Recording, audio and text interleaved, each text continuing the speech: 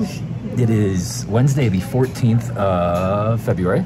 Happy Valentine's Day. You might be able to tell because of all the decoration. And we're also meeting Mom out for breakfast burritos. And this, what is this? This is a gift for you guys. Oh, card. Nice. And look, even Isaac made little cards for you guys. And some chocolates.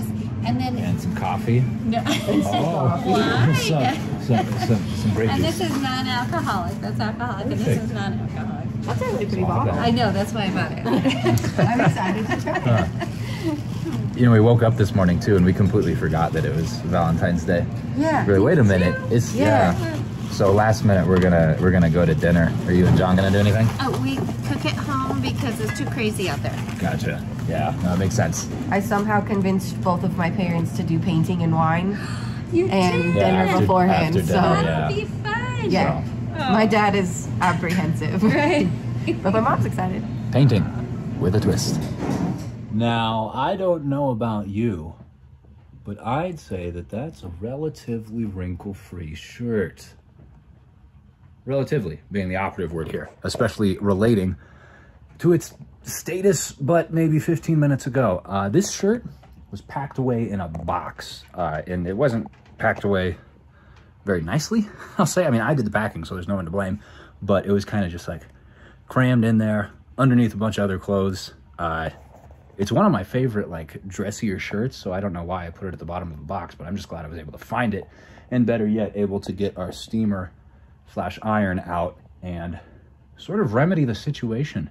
We're not going to like, I guess like the fanciest restaurant in the world. It's called Mount Fuji. It's a Japanese restaurant, but we are going out for Valentine's dinner, so I'd like to look at least, I don't know, halfway decent.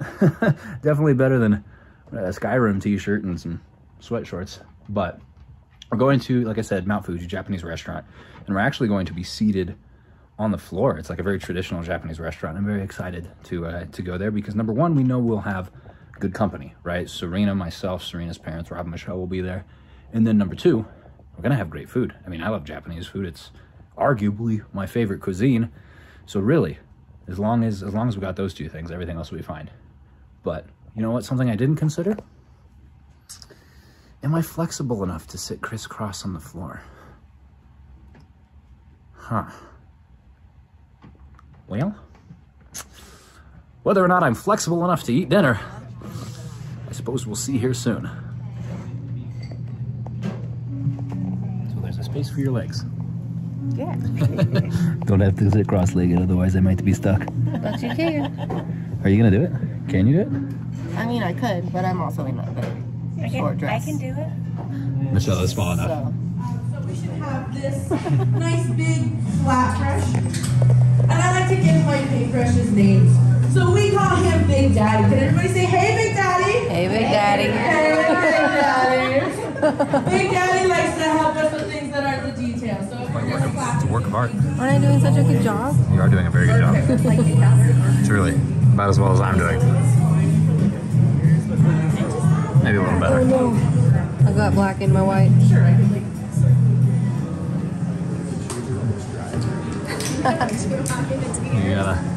You gotta fan it. Looks like you're rubbing mustard all over your painting. It does look like mustard, huh? Does it taste like mustard? I'm not tasting it. Taste it. No.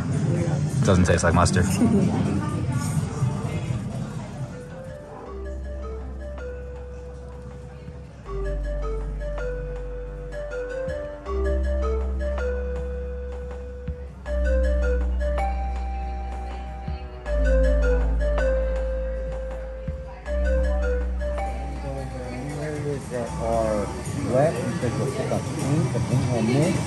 And that's an LP original. Well, I guess not necessarily original since it was guided, but it's an LP and Serena group action. I think it came out quite well. I think it did. Honestly, it's probably not the best one we've done, but goodness gracious, it was a good time. And that's what counts. And several hours later, after some dinner, and funny story actually about the dinner. So we went to this restaurant, right? Mount Fuji. I didn't actually talk about what happened there. We got there at just after 5. We had reservations for 5. We were about 15 minutes late, and that was fine. The place was dead, so that was cool. We were a little bit worried that we'd, you know, be delaying someone else's reservation or something, but when we got there, we were like one of 2 parties in the entire restaurant, so that was cool. The only problem then became, I guess, how quickly they did get busy after the fact, and their kitchen, I guess, couldn't keep up with it or something, because I don't know. We ended up having to leave because we had our painting with the twist session scheduled at 6:30, and we didn't get our entrees until like 6:20. So, as you might imagine, we had to package them up and leave immediately. And that was fine. I mean, like I said, they were busy. They're doing the best they can. So, whatever. And truth be told as well, I wasn't actually all that hungry at that point in time because I had a big lunch today. But after we did some super cool painting, and the paintings are actually over there.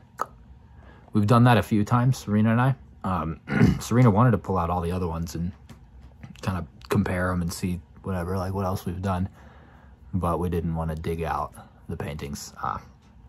Remind me though, when we do get settled out and we unpack everything, I would like to see that. Because those things are fun. I really do enjoy it. I don't do any painting or anything like that outside of those, but they're a good time.